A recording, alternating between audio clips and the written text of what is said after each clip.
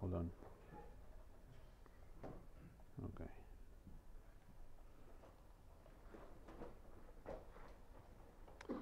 Okay, then I'll start.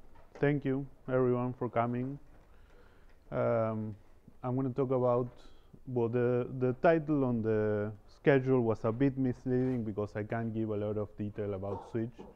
But I'm going to talk about porting the King Dreams games to Godot so that it goes on the Switch. So it's the code base from the old game, the original code base. Let's see the year.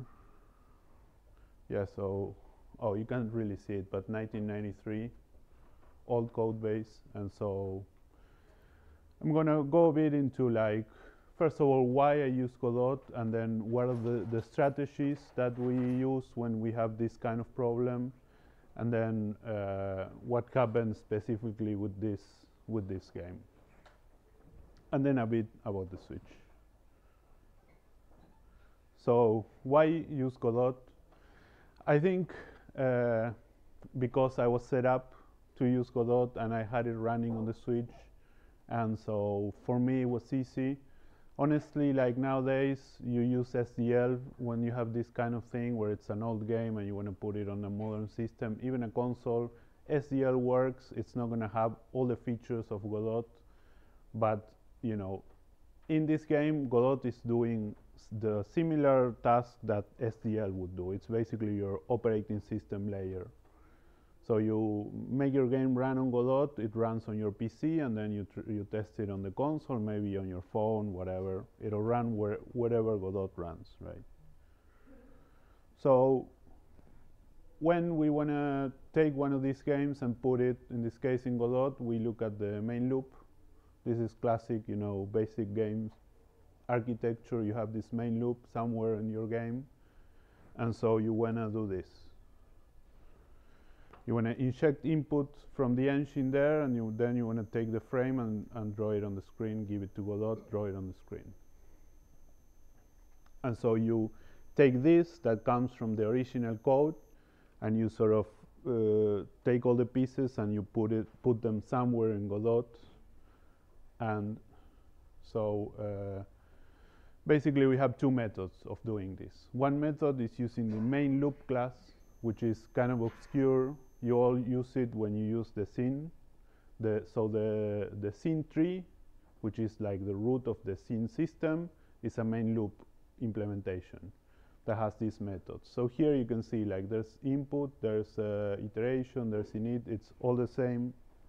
All these elements in this sort of prototype game loop, they are here in Godot. This is the Godot MainLoop object. So you take the original MainLoop from the game and you put it, all the pieces, you put them here, and you have the game running on top of Godot, right? So it will replace the scene tree, so you're not going to have the scene, but it's a very low level implementation. There's not going to be scene. There's resources. Maybe you can use them, maybe not. You can potentially link a runtime, very small runtime, because you take out all the scene stuff, all the scripting maybe. The cons is, again, there's no scene. It's very low level, and you have to do this thing to run it. So you have to use this thing on the project properties to say, use this MainLoop instead of the scene MainLoop. Just to clarify him, because it may not be clear, in Godot, the scene tree, where the nodes go, is just like an implementation of MainLoop. You can do a different MainLoop that is not a scene tree. You can create, if something like Unity uses, if you want, by inheriting MainLoop. It's like MainLoop is like a higher level, scene tree is a higher level MainLoop. Right, it's an implementation of the MainLoop class. So here you can replace the scene and put your own MainLoop here, and your game runs there. The other method is use a node. So you take a node and you use all the life cycle stuff of a node. Here's the initialization. There's the process. Somewhere you take the input. It's not here, but here's the when you quit.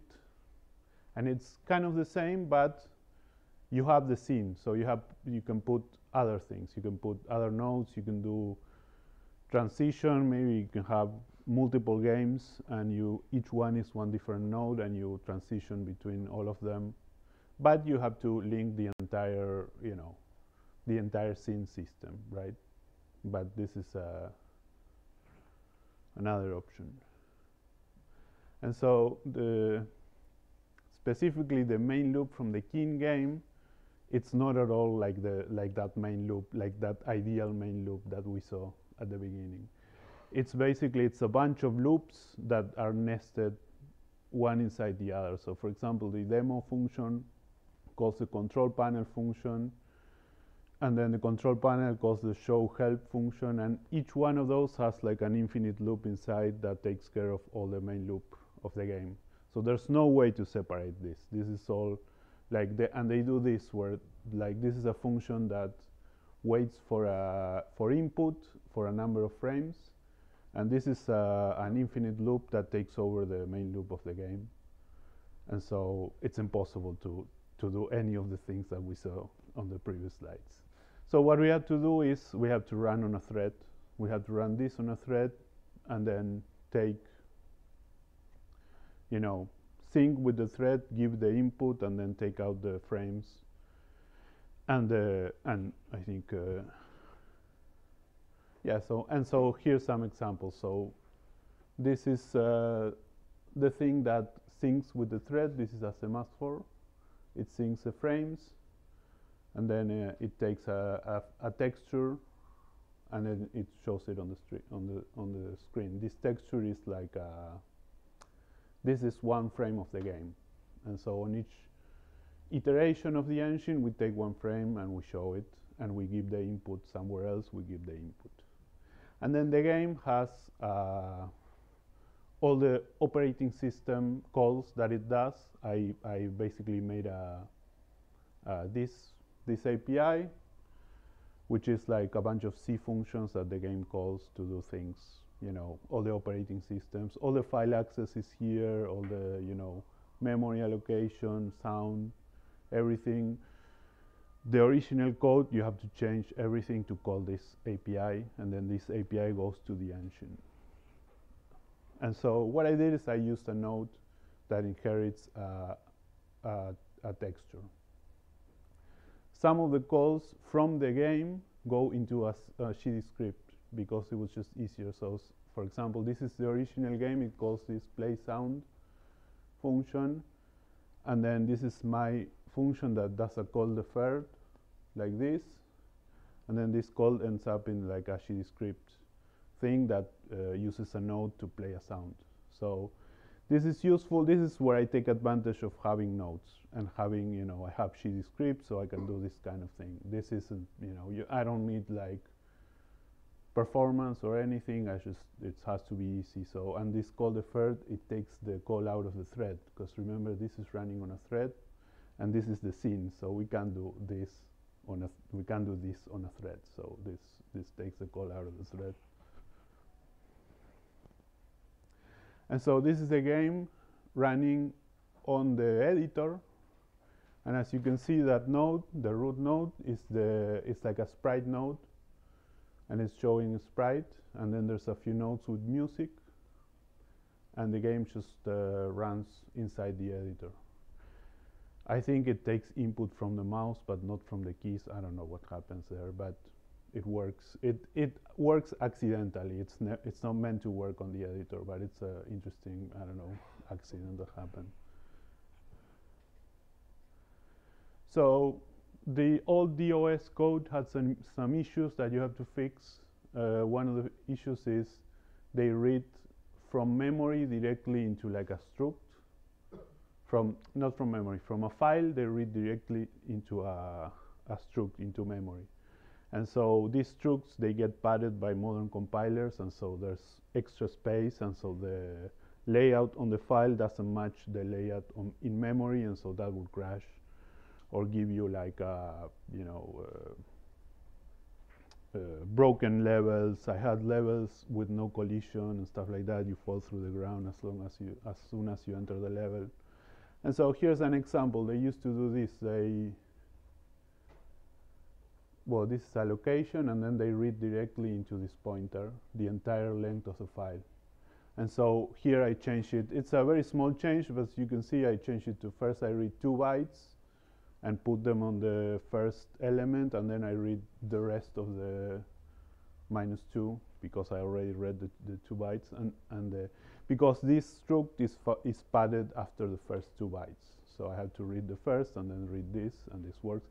And as you can see, they used to call close, and now I changed it to call OS close, which goes into a Godot file access close. Another thing they do is, again, this like infinite loops. Infinite loop that waits for a key press that comes from an interruption from the OS. And so this infinite loop, obviously, it's not going to do anything in a modern system because no one is changing this variable. And so it becomes, this is not the same function exactly, but it's similar, right? It's reading the controller, and then this wait for v blank, it's like it syncs with the thread, with the main thread, basically. This thread, not only is it like a busy wait, it takes over the thread. And so sometimes, depending on the system, it's going to be stuck on this thread forever, even if you put input. So, you have to do some kind of system call. In that case, it's waiting for v blank. Maybe the input call is also a system call. I don't remember, but these kind of things. There's like 40 places where this happens, and you have to go and hunt down each of them. Same with the reading of the files. So on the Switch, it was very easy to run this on the Switch. This game was, very, very fast. Obviously, it's going to be very fast on modern hardware. The original frames are 320 by 200, so I had to, has black bars here. I put original music, some changes to the help texts, and the controllers. Pretty much, they're pretty simple. To solve the Switch has this thing where, sometimes you take out the controller, sometimes you split them, so all controllers go in as if they were player 1. So you can play like cooperative. Everyone controls this guy.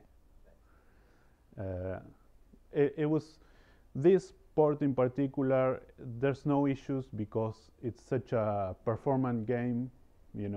It's a game that used to run on like a 1 megabyte RAM system, so it's gonna run fine on a Switch. And this is the release date. February 2nd? No, that's wrong. It's February 7th. It's wrong. But it's coming out on February 7th. I think it's tomorrow or Thursday. All these territories. And that's it. Questions? Thank you.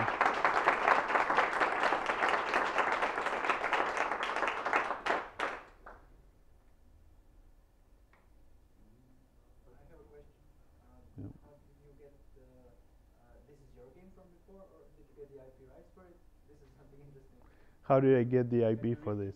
Yeah. So I'm not sure how, but there's like this Skin Dreams is like chapter 3.5. It's in between chapters 1 to 3 and 4 to 6. And it was like a different kind of release that they did. And it got lost in like when they sold the company, and then they sold again, and etc. And so somebody had this license, and they sold it for like $1,000 on a Kickstarter a few years ago.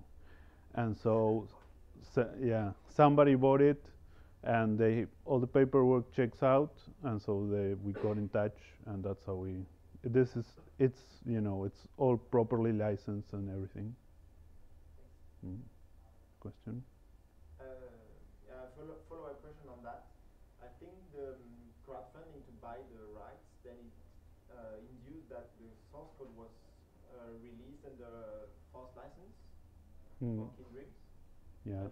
I'm not sure about the assets, but would that mean that it could be possible if you and the publisher agree, or like the owner agree, to also make this, the code for this port, open? Make the code for this port open. Not the switch part, but like all the abstraction that you made that could make it like run Teen Dreams in Godot on Linux, for example. Right. It would be interesting as a learning resource for how to port a non-Godot game to override the main loop and stuff. Yeah, maybe we can try. I mean, this, yeah, the original code is I think GPL or something, or not the original, but the version you can, yeah, the like a bunch of these screenshots that this one, for example, I took it for the GitHub yesterday from GitHub of this code.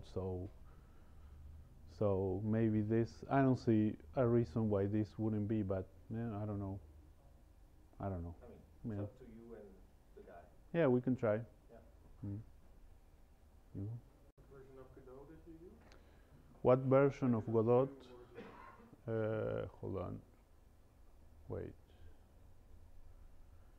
2.1.5 custom build.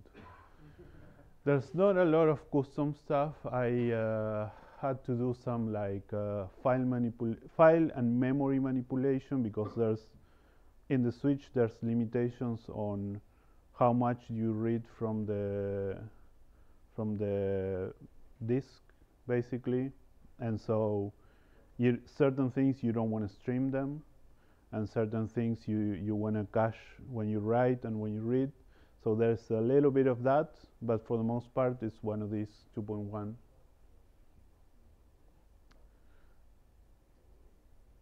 More questions? How much will it cost on Switch? $10. 4-hour game.